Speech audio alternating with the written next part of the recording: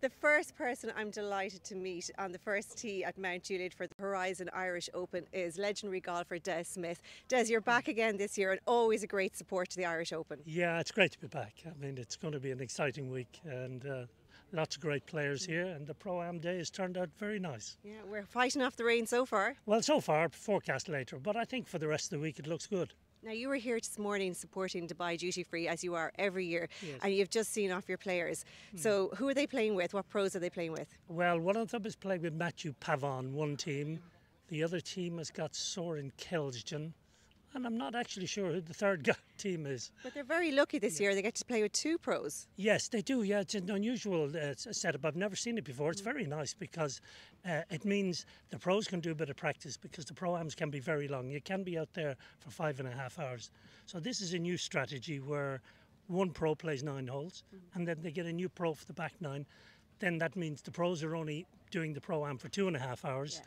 And it gives them time to prepare for the tournament. Okay, everybody gets a practice round this year. And the amateurs get a better deal because they play with 2 players, which is fantastic. Yeah, great team dynamics going on there. So are you playing this year yourself? No, I fully retired. I mean, I'm just down here supporting Dubai Duty Free.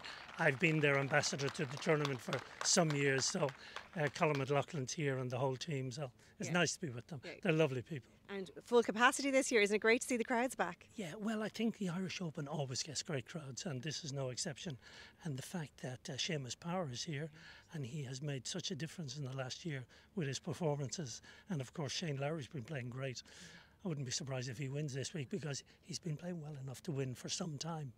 But he just hasn't got over that line yet. I wouldn't be a bit surprised if it happened this week.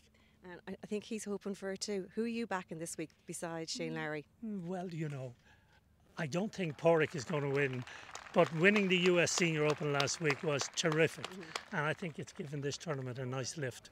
I expect somebody like Seamus or Shane or one of the more established players. The defending champion is here, Lucas Herbert. I mean, he's been playing great on the PGA Tour, so don't be surprised if they're the names you see at the end of the week. Okay, Des Smyth, as always, it's a pleasure to speak to you. Thank you so much. Thank you.